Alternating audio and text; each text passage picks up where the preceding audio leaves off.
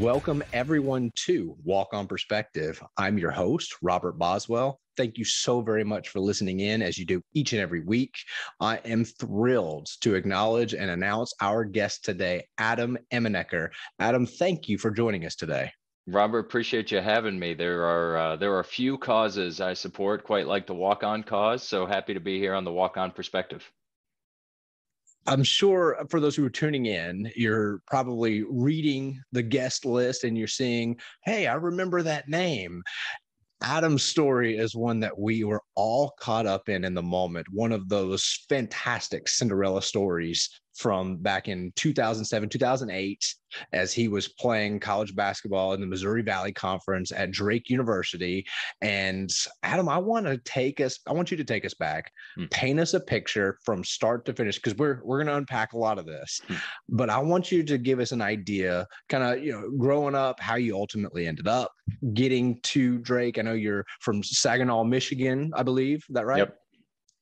Yep. Yeah. So kind of walk us through. I know high school, you're multi-sport athlete, you're getting some looks for baseball. You obviously have a passion to play basketball at the next level. Give us an idea in high school, kind of your mindset of what you were looking to do at the next level. Sure. So growing up, I knew I was always into sports. Sports was something that I always enjoyed. And I grew up in Saginaw, Michigan, as you mentioned, which is a huge sports town. And especially at that time, really well known for basketball, really well known for football. And I feel very fortunate to have grown up around a lot of great athletes. So a few names that people might know. It was a town of probably 50,000 people at that time, a little less these days. Jason Richardson went to my high school, former slam dunk champion a couple of times through. Charles Rogers went to our crosstown rival, number 2 pick of the Detroit Lions out of Michigan State. Lamar Woodley, guy that played at Michigan at football, linebacker, played in the NFL for the Steelers for a number of years. All those guys, plus a couple other guys. Anthony Roberson played at Florida. So there was a ton of basketball talent in the city. And that really was the focus growing up of wanting to put on the jersey. As you mentioned, I went to Arthur Hill High School. Our crosstown rival, Saginaw High School. When you were growing up, you're in elementary school, you're in middle school, what you dreamed about was putting on that jersey and getting an opportunity and a chance to play, whether it's going to football games, whether it's going to basketball games, whether it was going to baseball games. And for me, I was never the most athletic necessarily, but just wanted to find an opportunity and a chance to compete. And fortunately had the chance to play a couple of sports during my high school tenure, which I think helped me a ton. So I played baseball, basketball, and football. I think each one you learn unique and individual skills that allows you to find a different edge in each individual sport as well. But as I went through my high school career, something about the game of basketball, something about the amount of time on the clock, something about the way 5 guys move together in concert with one another on the floor, it just really was special for me and something I wanted to make sure I took part in. And as you mentioned, had an opportunity to potentially play baseball in college. In many ways, I think baseball was probably my better sport athletically. But I was fortunate on the basketball side to be on a really talented high school team. We were number 1 in the state for a short period of time, didn't end the way we wanted to, but we had, I think in total from our roster, 7 guys play Division I basketball. So we were deep, we played hard against each other. And, having grown up in an environment like that, such an athletic rich environment, such tradition and so much talent around you, it continued to help push me to figure out how I can make a difference, how I compete, and how I can earn time that I get on the floor. That's incredible. That many eventual college athletes on one high school roster, that's amazing. I bet there were some spirited practices. Well, I think we were very lucky that I believe our entire starting 5 played Division I basketball, at least in some capacity, maybe not all the way through. Very lucky that a number of us started as sophomores. And so I think when you look throughout the course of my athletic career, one of the things I've been fortunate to be a part of is groups that started building and got to a crescendo, got to a point where the team grew together and became really successful.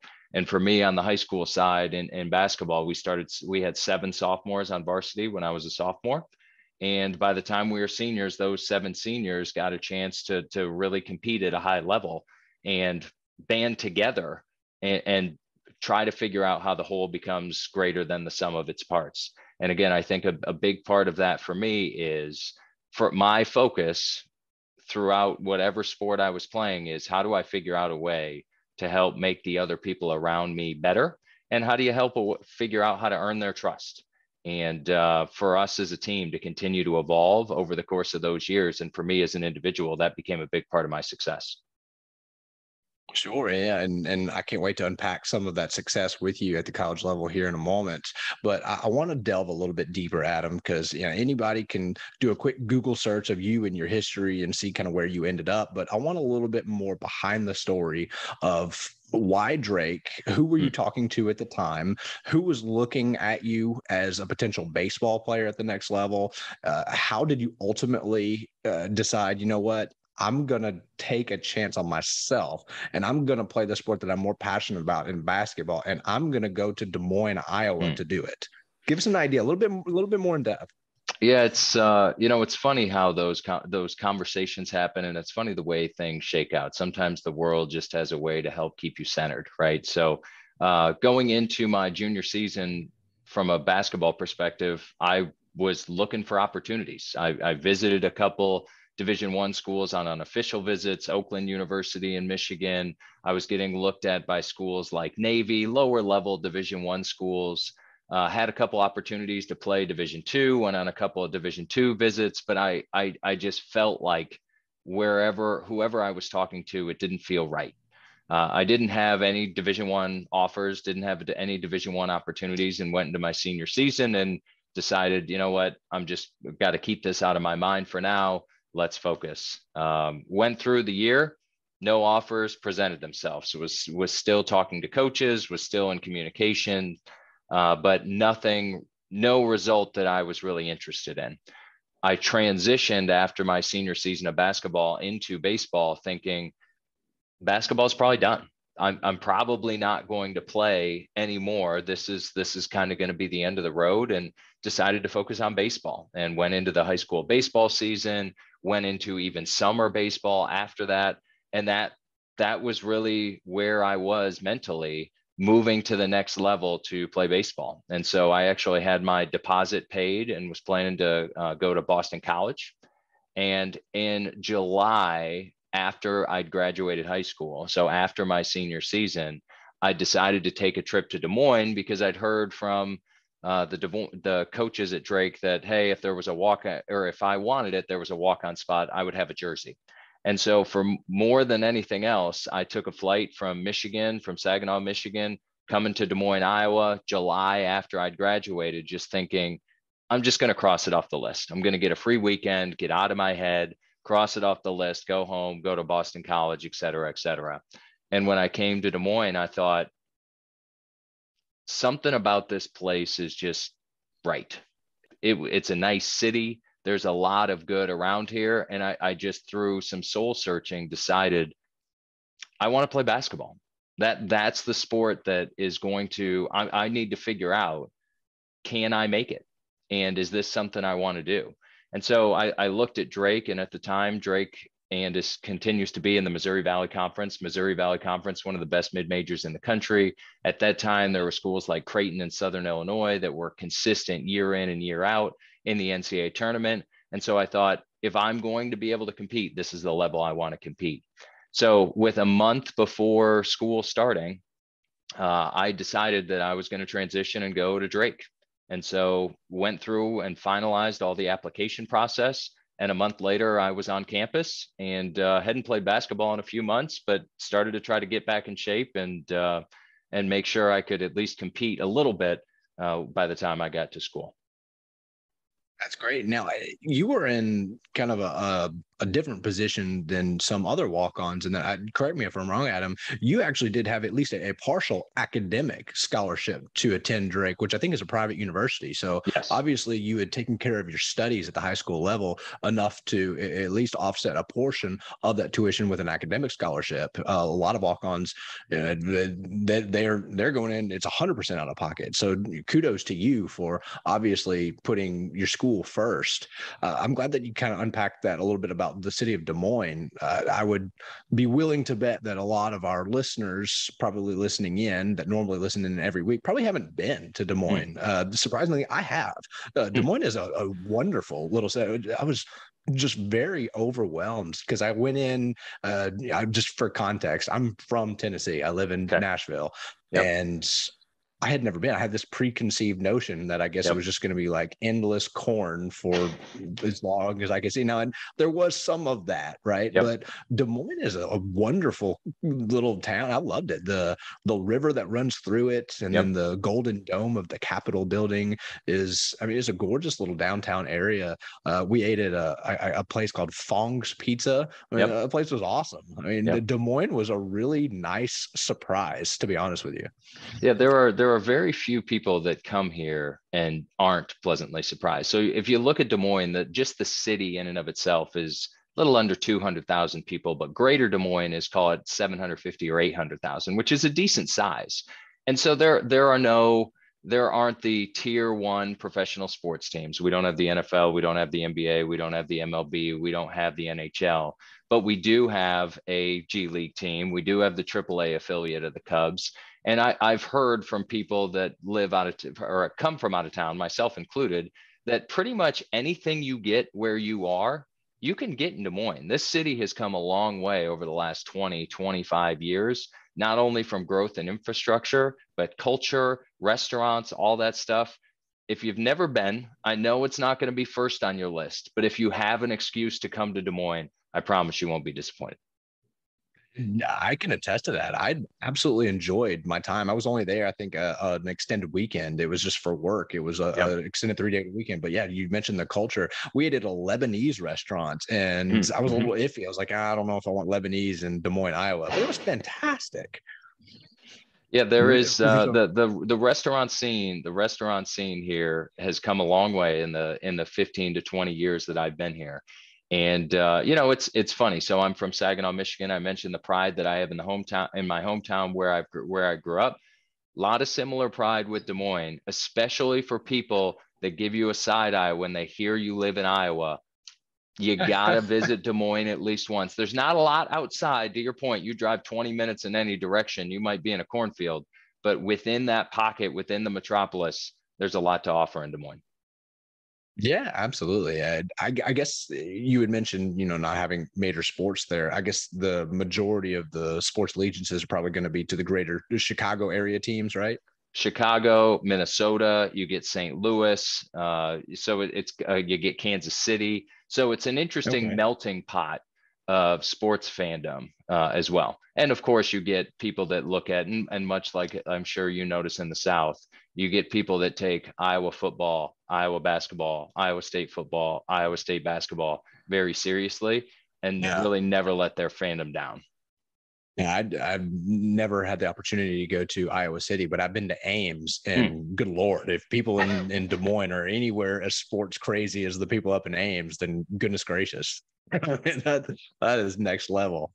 But I wanted to now kind of transition, Adam, back to you and your story. Now that we've already given the great city of Des Moines kind of a boost in Hmm. tourism, but you arrive at Drake. You're granted the preferred walk-on Hmm. opportunity that you said that they had said would be available should you choose to take it. Now, for those who aren't familiar with that process, when you are a preferred walk-on, people will probably see that abbreviated as PWO. You see a lot of that, especially around signing day for Yep. basketball and football. Now that means the coaches want you, and you don't necessarily have to try out. Like, you have a spot, but we just don't have a scholarship for you now. Now, if you were to come in and really impress, maybe that could be afforded to you down the Sure. road.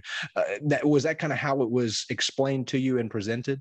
Yeah, when I got here, yes, on preferred walk-on status, and we were Drake at that time had I think 5 walk-ons, and so a big part of the coach I played for my first 3 years was Dr. Tom Davis. Dr. Tom Davis previously coached at Iowa, he coached at Boston College, and it was kind of towards the sunset of his career that he was coaching at Drake, and he'd had success with walk-ons at those previous stops. And so he was more open, honestly, than a lot of coaches were to be able to put walk-ons on the roster.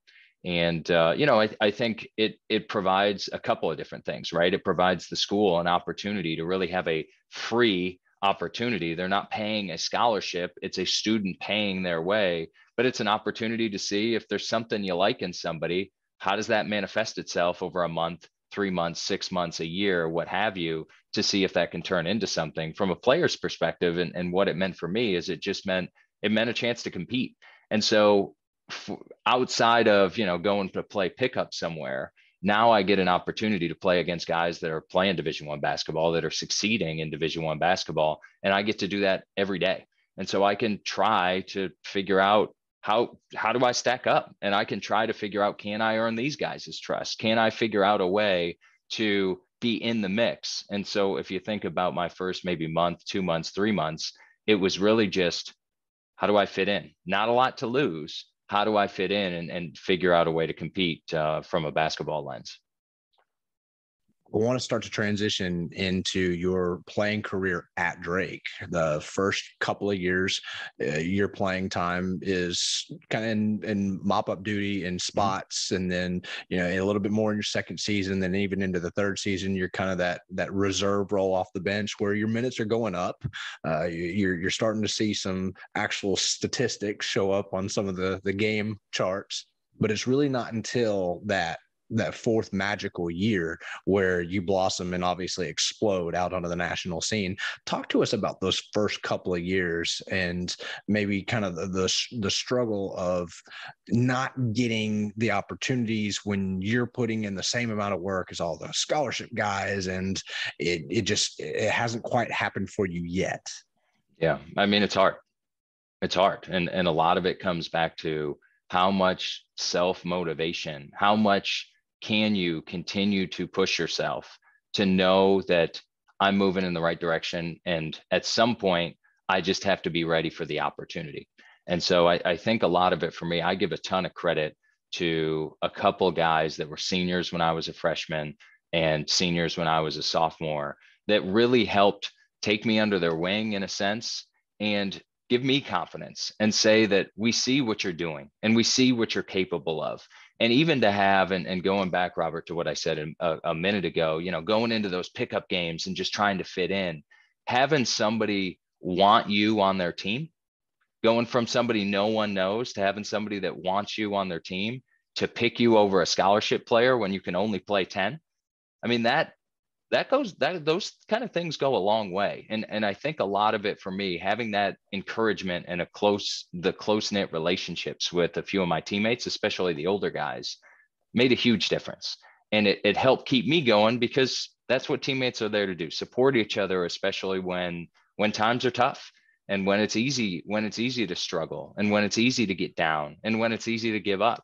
And so I think for me, it was trying to maintain that level of team first, right? Because even if I'm not playing, I still want us to win. And so it's my job to help our team win, no matter what that means.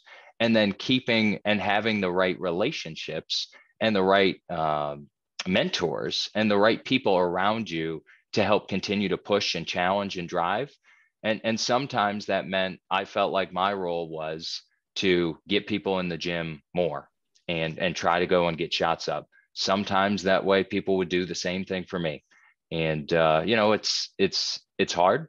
It's not always fun, but being around the group, being a part of a team is something that is really hard to replace. And that kept me going. And ultimately you're waiting for, when does the opportunity present itself? And when the opportunity presents itself, you just hope you're ready to make an impact. Any of you young athletes out there listening to Adam speak there, I hope you're taking notes, because that's gold right there. I mean, that is the blueprint for what you need to do for the under recruited athlete that's hoping to play at the next level. I want to, just before getting to that 2008 season, I want to go over probably a massive milestone and kind of a culmination for you of all the hard work that had finally paid off.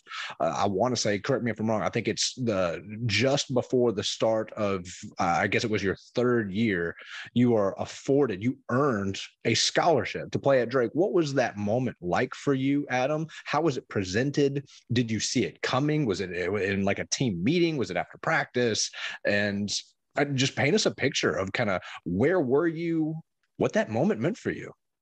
Yeah, so it was actually right before my last year, before my senior year, and there was a lot of transition. So my first 3 years, the team was relatively intact, a lot of roster continuity, and the same guys that were playing kind of continued to play. And there was maybe one or two guys that floated in and out, but we had a lot of roster continuity, and we were okay, but we weren't good. We were around 500.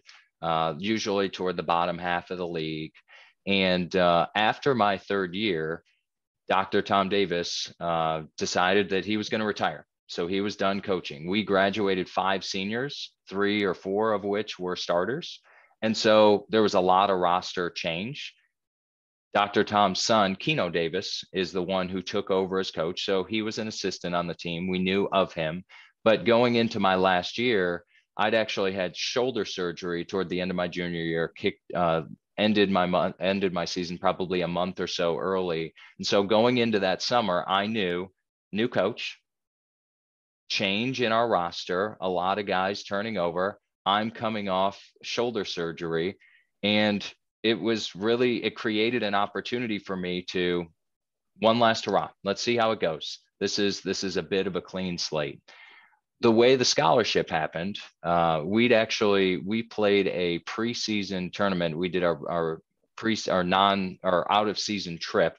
We went to the Bahamas in the off season, played against the Bahamian national team, played against a couple professional teams there. And I was in a position that I was the starting point guard at that time. And so with our group, we started to notice that we had a little bit of chemistry. And coming back from that trip, we had a person that was on scholarship that decided to leave the program and pursue something else. And so within probably that trip, we got back maybe 3 weeks before school started, and probably the week before school started with that open scholarship, they called me into the offices and said, hey, we have a lot to look forward to this year. And we have an open scholarship, and we'd like to offer that to you. Pretty underwhelming in terms of hoopla and event, per what you mentioned. They do a much better job of that today to make sure to surprise people. But I was happy. I felt good about it. Obviously, the financial component about that is nothing to sneeze at. But more than anything else, it felt like a little bit of vindication for the work. But my focus was, how do I justify it? How do we make sure that we continue to, me as an individual, but we as a group, have a better year than we've had in years past and meet and accomplish some of our goals?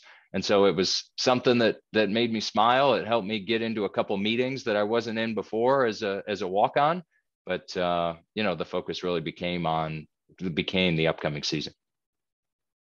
That's great. You hear so often, especially in athletics, with people always using the old adage, wanting to prove somebody wrong. However, in this instance, you really wanted to prove them right. Sure. For betting on you and in affording you that scholarship. And that's immediately your reaction and your thought process is, okay, I got to now prove to them that they were right, and that I owe it to myself to really, put that extra effort in going into this last year. So, I mean, again, young athletes, take notes. That is the approach that you certainly need to be using.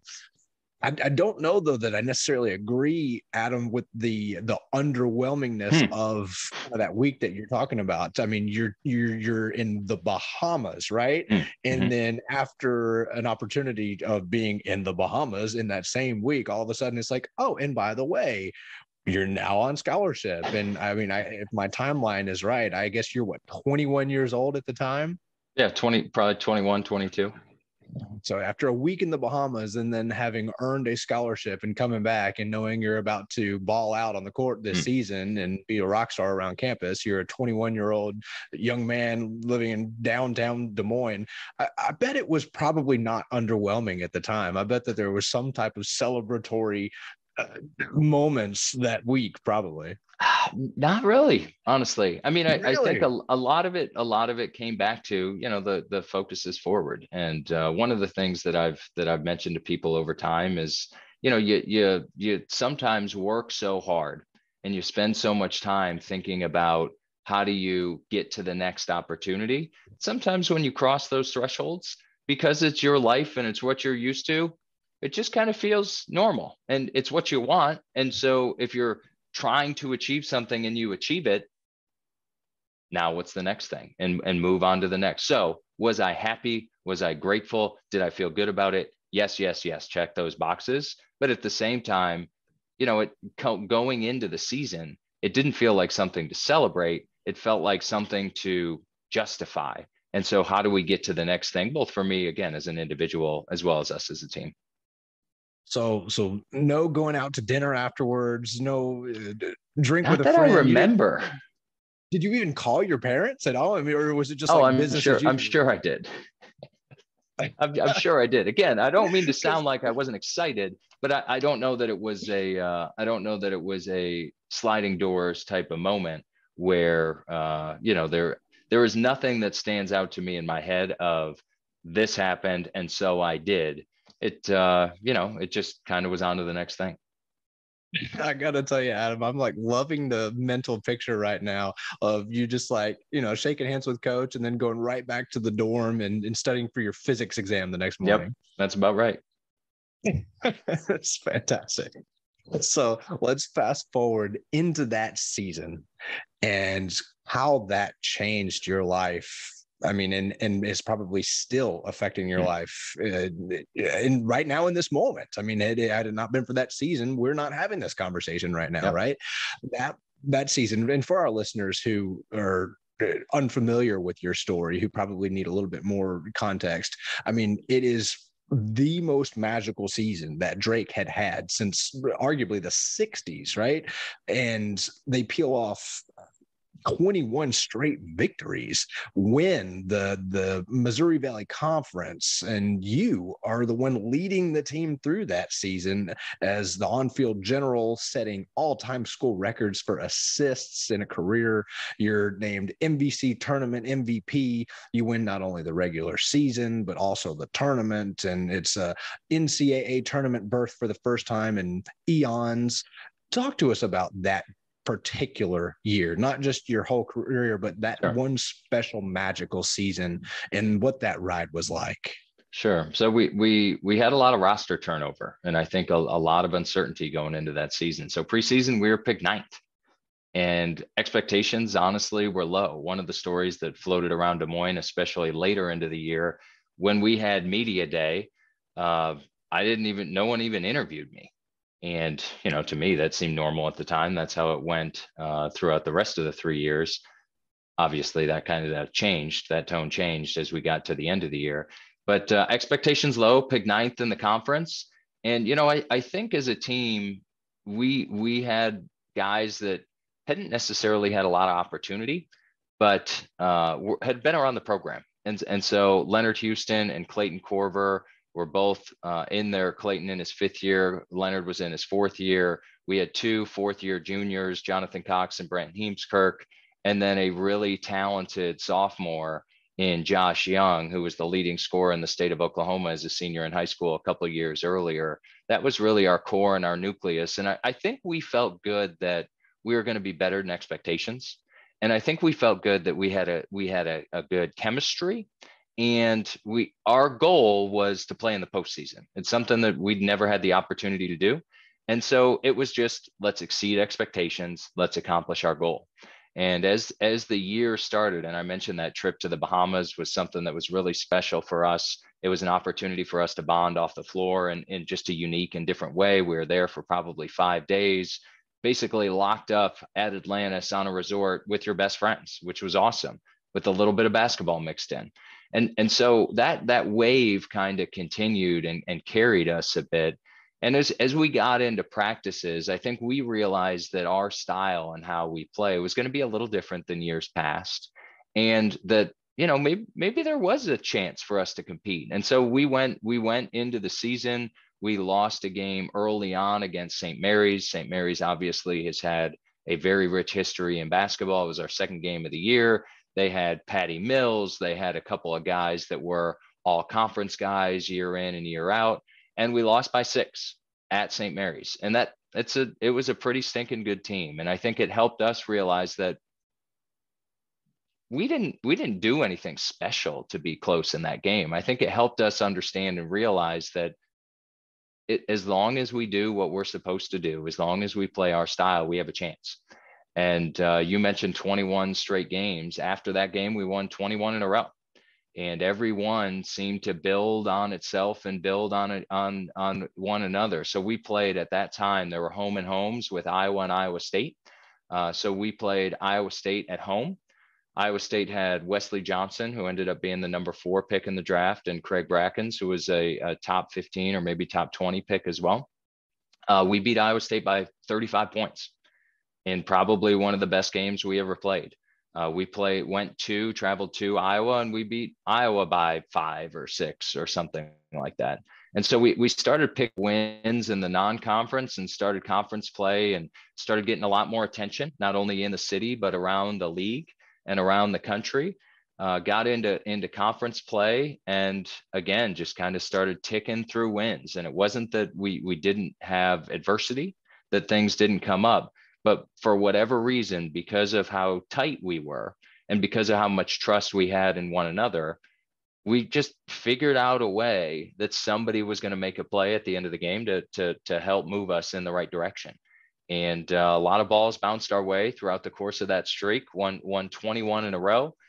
Ended up going, I believe, 15-3 in conference, and one game that was very memorable. At that point, ESPN did what they called the Bracket Buster Challenge. So pit a couple mid-major schools against each other. We rose as high, I think at the time, we were maybe 14th in the country. And we played against Butler, who was number 8 in the country at that time. So got an opportunity to be on ESPN2, which seems a little more normal now. Every game's on TV. Even back in 2008, it wasn't quite as common, but had an opportunity to play in Hinkle Fieldhouse against a top 10 team. We were fortunate enough to leave that game with a win. And, I think overall, as the season continued to grow, even though we had a few slip ups here and there, so did our confidence. And by the end of the year, we just felt like as long as we were close within the last 2 or 3 minutes, we were going to win the game. And more often than not, that's the way it shook out. Based off of kind of what I know about you and what I'm kind of hearing in your personality as we're doing this interview, I have a feeling that you probably are pretty good at putting the blinders on and focusing on the task at hand and not getting bogged down with any of the distractions. But I have to assume that during that 21 game win streak, and you mentioned getting some national exposure, people talking about you, you're on ESPN, and not just your team, but you personally. Was there at any point where you just kind of stopped and you're like, oh man, this is starting to blow up. I might be filling up at the Mapco down the road and somebody might recognize me now. I mean, did that thought ever occur to you during that season? I mean, I bet, especially once you got into January or February, I was probably doing close to an hour to an hour and a half of interviews on every non-game day. And so, you're in front of the media a lot. And we didn't watch TV. We weren't really paying attention to the local news. We were kind of in your own insular bubble. I think what we noticed, I think what was different, my first 3 years, we probably averaged 3,500 to 4,000 fans at a game. By the time we got to December of that season, we were selling out about 7,000, 7,100 every game. And so just the fervor around the program and around the arena and just hearing the crowd during games, that you notice. And that is very much in your face and something that is easy to pay attention to. In terms of, I think one of the things that I feel very fortunate to have seen, being a walk-on, and this, you're not getting attention from anybody.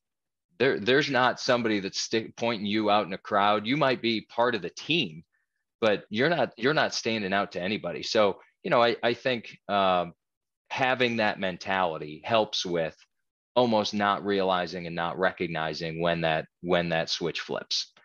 So during the season, we were a pretty insular group, and we kind of kept our mind focused on go to school, make sure you get your stuff done, but at the same time, how do we continue to focus on what we need to focus on, which is winning the next game?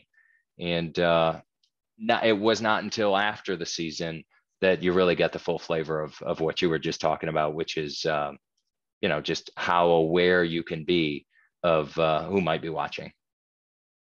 Sure. And not just in the media, but goodness gracious, walking to and from class. Now, fortunately, at the time frame that you're talking about, we're talking Des Moines, Iowa in December, January, and February. So you're going to be pretty thickly layered anyway. Got the hoodie over you, and but there has to have at least been a couple of times you're just trying to you're pushing the clock. You're like 5 minutes late. You're trying to get to chemistry, and then all of a sudden, it's just like, hey, there's Emmenecker. Hey, let's go get a picture. I mean, there had to have been some of that, right? I think we noticed that more if we were playing on the road. Towards the end of the year, there'd be people scoping out our hotels and looking for autographs, or we would see people coming just to wave to our bus and all those kind of things. But for the most part on campus, so Drake's a relatively small school, call it 3,500, 4,000 undergraduate students. And because of that, everyone kind of knows everybody anyway. And so, maybe if we're out and about on campus and in a certain capacity, you get a little bit more of that type of attention. But, for the most part, again, during the season, maybe it happened and we just didn't pay attention. But we were able to stay pretty focused. Adam, that kind of is an interesting segue into my next question. July 1st of this past year, 2021, college athletics, as we know it, was changed forever and is still evolving. Name, image, and likeness is now completely changed college athletics. Had that been available as you were going through that Cinderella run, how do you think that would have, one, affected you personally, affected just kind of your mindset and kind of how you went about your daily grinds, preparing each and every day? And, do you almost wish that had been in place as you were at Drake back in 2007, 2008, and during that magical run? Yeah, I mean, the name, image, likeness stuff, I am 100% fully behind. I think to artificially restrict athletes from, or anyone in college, if you're artificially restricting them from their earnings potential, that just, it seems kind of silly, especially with part of what you see out of the NCAA, which is it's very much a business, right? And so you're profiting off of these kids, and we don't have to go through and litigate that. Fortunately, that's already a reality today. But I think one of the things that always stood out to me, part of having news cameras at practice every day, news cameras on campus, news cameras at all the games and post games, and having a microphone in front of you and having to answer questions. That one of the things a reporter of mine that I became friendly with said is, he said, I like you, but if you ever get a DUI, I'm going to be the first one that puts you on the front page of the newspaper. And I understand if we're not friends. And so, as an athlete, you're in this position where you have a lot of eyes on you, and there is benefit, and the benefit of that's what you're after, not necessarily the admiration, but what you're after is the opportunity to compete. And what you're after is, being able to play at the highest level. But having that in the back of my head, especially as I relate it back to name, image, likeness, there was a lot more risk for me at that time in terms of what I could do that would derail me than there was reward for how I could continue to capitalize on that recognition and notoriety. And so I think where name, image, likeness comes in, and I have no idea how I would have handled that. I have no idea what opportunities would have presented themselves. But what I do know is, for at that time, because of all the decisions I could have made that would have been setbacks, to not be able to balance that out with other ample opportunities to be rewarded, it felt a little out of balance. So, I'm curious to see how that would have went 10, 12, 15 years ago, but I am happy that the go forward, and for athletes today, that is very much an opportunity that they get to take advantage of. Yeah, it is a wild, wild west of a landscape to have to navigate now. And I'm excited to watch it unfolds as new opportunities, probably ones that haven't even been thought of, Right. are going to start to pop up. I can't wait to look back on athletics 10 years from now and see how it's changed. Now, it may have not been allowed, or whatever the word is, back in the time that you were in school there. Sure. However, after your time at Drake was over with, there was at least some small NIL type situation. You knew I was going to ask you about this. This is the number one thing I've been waiting to ask you for, because I'm so intrigued by it. There is a local restaurant, right, in downtown Des Moines, Iowa, the barbecue joint, and they have a food challenge. This kind of went viral on Man versus Food. I'm sure that you've seen it. You get asked about it all the time. Mm-hmm. They have, I want to say, correct me if I'm wrong, it's like a 4-pound mammoth burger and a pound of fries. It's called the Emmenecker, and it's a challenge, and people, they'll flock from out of town to try and take down this beast of a burger. So many questions here, Adam. I mean, one, how did this come up in the first place? Were you contacted by the manager of the restaurant? 2, have you tried it? 3, were you successful? How many people randomly text you just like, dude, I tried the burger challenge and I failed miserably? Like, I can't wait to unpack this. So, yeah, I mean, it is a funny story. And you mentioned it has a lot of corollaries with NIL. So the restaurant Jethro's opened in April of 2008. I graduated, I was done with basketball in March, and then graduated in May of 2008. So once my senior season was over, this restaurant opened right on campus, and it was immediately a success. The restaurant was a lot of activity. Unfortunately, they weren't open when we were playing because they could have gotten some of the traffic from games, but they've continued to take advantage of that since. But after, I don't know, probably a month of operation, I ran into the owner somewhere. And he said, one of the things that we want to do is we want to make Jethro's identifiable with Drake. We want to make Jethro's identifiable with Des Moines. And we want to make it so that this is the place when people come from out of town, it's the first place they think of. And he said, part of what I want to do is I want to create a food challenge that's going to be that draw, and I'd like to name it after you. And so the first time somebody tells you that, you're just like, yeah, okay. You shake hands, you smile, and you walk away and think, I don't know what that guy's thinking, but that's nuts. And okay, look forward to hearing from him again. Turns out, found an opportunity or found a chance to talk to him again. And he said, no, I'm serious. Why don't you come by the restaurant and let's figure out how we're going to make this thing? And so they asked me, what are some of the things I liked? What are some of the things that would fit well together? And I sat with the owner, the general manager, and the head chef, trying to figure out what's the right combination of things. And gosh, now 14 years later, that thing has taken on a life of its own. And fortunately or unfortunately, my name is unique enough that when people see and hear Emmenecker, there is pretty close to an immediate association between the two. And so now that restaurant has, I believe, 8 or 9 locations around Greater Des Moines. It's a pretty popular spot in this area. And you mentioned Man versus Food. ESPN had a Fanwich challenge. There have been a number of things that have highlighted this sandwich over time, and it's taken on a life of its own. So to answer your second question, I have eaten it one time. I was still in training and playing at that point, but I was playing overseas at the time. That was before there was a time limit. So there was not a 15-minute time limit as there is today. And I did eat the whole thing in one sitting. I would guess it took me probably 25 minutes. We didn't time it, but it was a mid-afternoon meal. I didn't eat dinner that day. I didn't eat breakfast the next morning.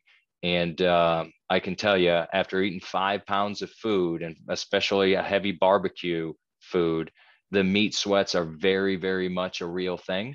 I think I was oozing barbecue sauce for about the next 24 to 48 hours. It tastes good, but it's a lot. Do you have any idea, Adam, the caloric content of this burger? I do. It's just consider it 3 to 4 days worth of food from a calorie perspective. Oh my gosh, that's incredible. That's incredible. So when you are presented with this food challenge, right? Like there's obviously got to be like spectacle in the restaurant where I assume that they announce it, and the waitress is like, all right, we're gonna start the timer. Is there typically, I assume, kind of a mass group, you're surrounded and everybody stops eating in the restaurant and everybody's eyes are just on you for the next 15 minutes? Yeah, I don't know that people want to watch it that intently, because there's a lot going on. There's a lot going in and out at that time. So you don't necessarily want to watch too closely, but it's definitely a spectacle. And they very much announce it. Anybody that's trying the challenge, there are a lot of people that have gotten their picture on the wall for failing. Not many have had their picture on the wall for succeeding. But anytime the thing comes out, I mean, it's the size of my head, basically, when you see it come out of the kitchen on a plate. People pay attention and notice. And when they announce the 15-minute time frame, there's a lot of wandering eyes trying to figure out, first of all, how in the heck does somebody eat that much? And second of all, trying to keep an eye just to see if they have any shot in finishing within the time frame. After taking down this beast, have you tried it again? Or is it like, no, I've done one time is God, enough? no. Yeah, one now what I have done, so friends and I will split it 4 ways. So if you cut it 4 ways, you actually get a full meal. There's a lot of different meats, a lot of variety on it. But man, there is I'm not going to do it again. It's a lot of food. I love hearing you say, Adam, about how it's kind of risen to where it's its own unique Yeah. celebrity, the food challenge. And it's, the further removed you get from your playing career and the more exposure it gets, I mean, there's probably a point to where like the food challenge is now more popular and it's named after you. I mean, a quick Google search, I think it was like the second result that popped Yeah. up. Yeah, I mean, It's tremendous. it is that point was probably 12 years ago that the recognition of the sandwich outgrew the reputation of whatever recognition that I had at the moment. So it is very much sandwich dominant.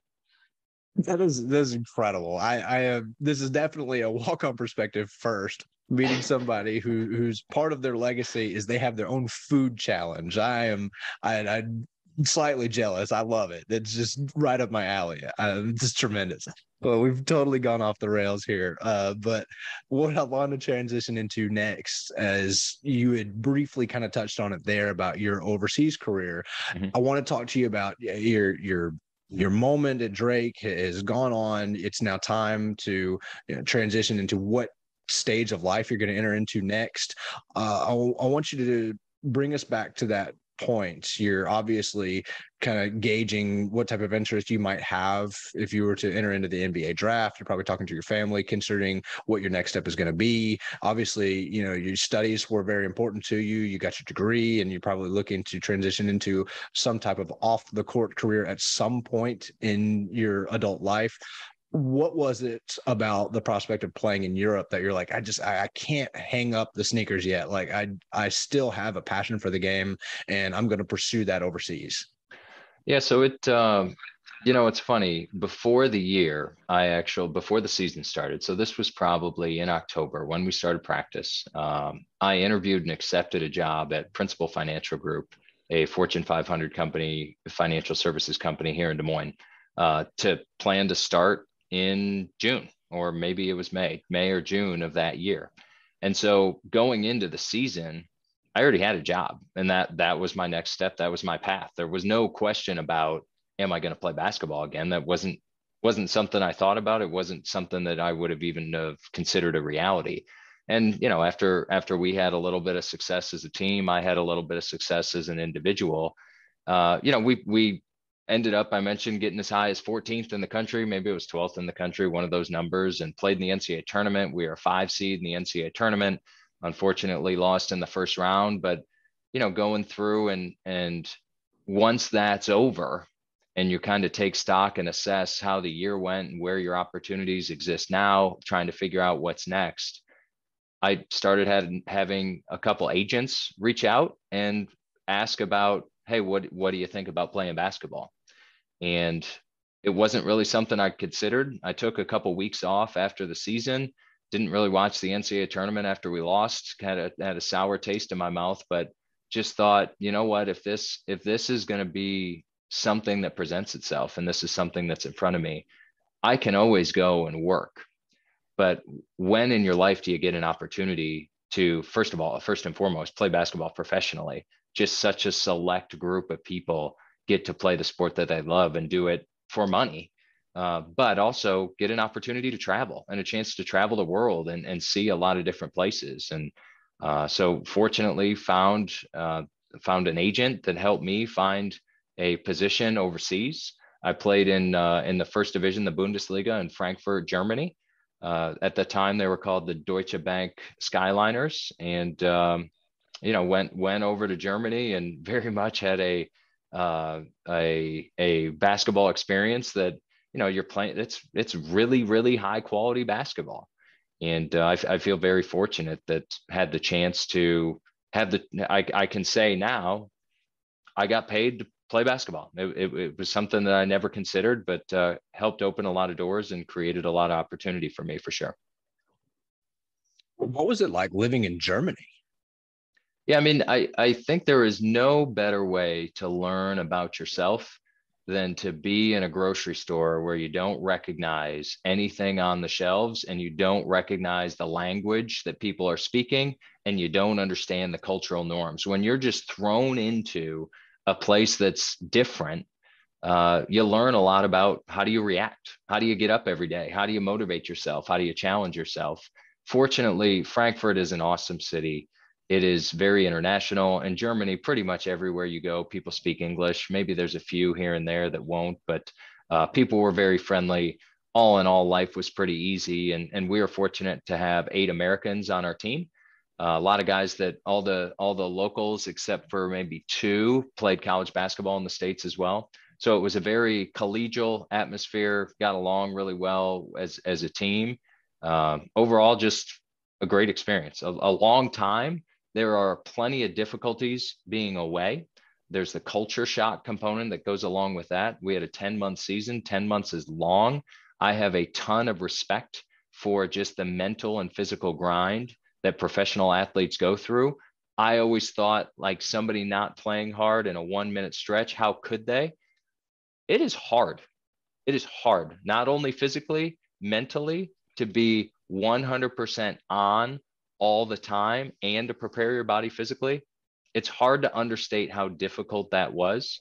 But it was a great experience and something that I really look back on fondly. For context and piecing together the timeline, when did your playing career over there wrap up? Yep. So I played 1 year in Germany, decided that I did not want to go back to the team, and I kind of collectively decided that it wasn't the right fit. And then returning back to the States, I played in the G League for, at that time, well, it was the D League at that time, for the Iowa Energy for about a month or so. And then after getting released, decided it was time to move on to become a working stiff like everybody else. You mentioned a working stiff. What are you currently working in 2022? I had to double check the date. Now we're in early February. Yeah, we're living so much in the past right now. It's hard to remember where reality is. Yeah, so right now I work at Wellmark Blue Cross Blue Shield. It's a health insurer in Iowa and South Dakota. Okay. Now, are you still doing anything with the game of basketball as a coach or a mentor, even if it's just with church league? I mean, is there anything that you're still doing in that role? You mentioned earlier that sometimes what you're involved in just opens doors and creates opportunities, right? And for me, part of that opportunity was playing overseas, playing basketball professionally. What that's also led to for the last 10 years or so, I've worked as a color commentator for TV, working Missouri Valley and Drake games. So it's allowed me to stay involved not only with the program, but stay involved with the conference, but also just have your hands in basketball and get that adrenaline rush of being on and being in a game, even if it's a lot less physically demanding. I've also, over the last 10 years or so, been running a youth basketball team. So we're with All Iowa Attack right now, which is an AAU program here in Iowa. And we have third through eighth graders that 12 teams, 100 kids. So I'm around the game plenty, sometimes maybe more than I should be. But the passion for basketball, I mean, it's such a part of your life. And you know this, the sport you play is such a part of your life for so long. It's hard to figure out how to replace that fix. And so for me, I work during the day, still have a full-time job, still have that to deal with. But whether it's broadcasting or working with kids, that's what helps keep me whole and what keeps me engaged in basketball. You said it perfectly there, and I've expressed similar sentiments even in previous episodes here with Walk On Perspective, just talking about how you almost are you're feeling empty when Yeah, you're so there's a playing void. because it's such a part of who you are and how you identify. And then when Right. that's not there, you're left with this void, and a lot of people don't know how to fill it. And Right. with your commentating career, I mean, that's got just to be a great way to scratch that itch. So kudos to you. You mentioned you're coaching some youth basketball up there as well. Would you say that you're more of a player's coach, Adam, or are you like, and super intense, this is how you do it with the fundamentals? Yeah, I'm probably somewhere in between those two. Fortunately, I think put it this way, it's easy to keep the long-term perspective that winning a game, losing a game when you're in third through eighth grade, probably not going to remember that 10 years from now, right? But what you do remember is how do you build habits? And so what we spend a lot of time focused on is building those habits. How do you work hard? How do you push yourself beyond what's comfortable? How do you make sure that you're making the right plays and making the right plays for your teammates, not just yourself? Those are the type of things where I might get a little more surly about. In terms of all the other stuff, miss shots, make shots, win or lose, maybe I'm a little friendlier on that from that standpoint. There you have it. Well, Adam, as we're kind of closing up here and winding down, I typically always close. I like to have our guests finish with their school's rallying cry. Is there a mantra or a phrase that's yelled at all the Drake basketball games? Is it just let's go Drake, or give me your best let's go Drake Oof, that we can wrap up here with? oof. Oof. I think the two phrases would just be let's go Drake or go Bulldogs. That's all I got. Let's go Drake, go Bulldogs. All right, there you have it. Well, Adam, I can't thank you enough for your time today, getting to know you a little bit more in your story, one that I was familiar with from having watched it in person in the moment, but obviously had eager to follow up and get a little bit more detail. So thank you for sharing that with us today. Yeah, absolutely. Appreciate you having me and looking forward to keeping tabs on the walk on perspective moving forward. Yeah. And for our listeners who want to keep up with you and what you're currently doing, both professionally and with your broadcasting career, where can people find you on social media? At Emmenecker on Twitter, pretty easy. Just make sure you spell the name right. All right. And there you have it. Thank you, Adam, for your time. Yep. Thanks, Robert. Yeah, that's going to do it for this episode of Walk On Perspective. We want to thank Adam again for his time.